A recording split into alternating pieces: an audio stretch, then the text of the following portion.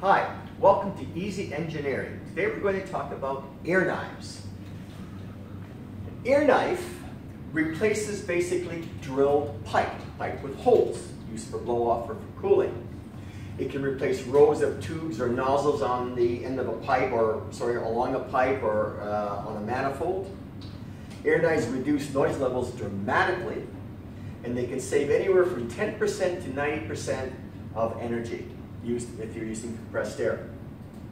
The other nice thing about an air knife, and I have two in my hand, is you get, from a good air knife, continuous even flow all the way along the edge, which has its advantages in blow-off and cooling.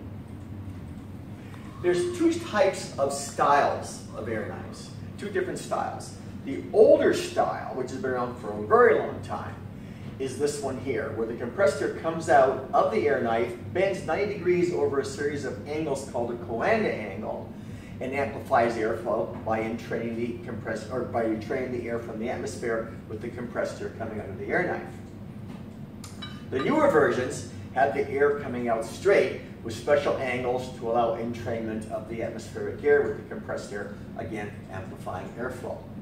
The nice thing about the newer versions, of which most of the sales are in these versions these days, is their efficiency, and they're even more quiet than the standard type of air knife. You can get about 25% greater force per CFM consumption with the newer style air knives.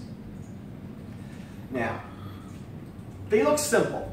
An air knife looks fairly simple. It's a couple pieces, it's a cap, it's a body with a shim in between, separating the two pieces to maintain the gap where the compressed air comes out.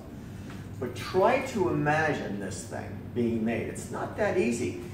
You have to have some very, very tight tolerances to maintain an even gap and have even flow all the way along that edge. And this is only a 12-inch one that I have in my hand. Imagine one that's 2 feet long or longer, because we can make them, and other people make them that long and longer. So tolerance is very, very important. Not everybody can do that. Material is very important in making an air knife. Most air knives are manufactured in aluminum. They also make them in stainless steel for high temperature and food and pharmaceutical applications. But most of them are made in aluminum.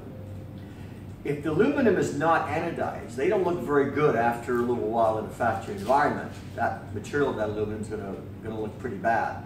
So if it's anodized, it's much better.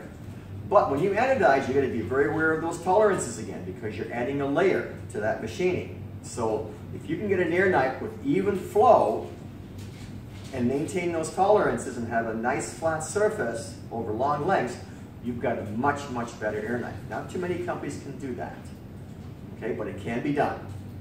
So an aluminum air knife that's anodized is much, much better. So you check for that even flow. It should have even flow all along its length. So material is important, and even flow is important when you're considering an air knife. In the next Easy Engineering, we're going to go over how to use the air knife and some of the guidelines in using the air knives.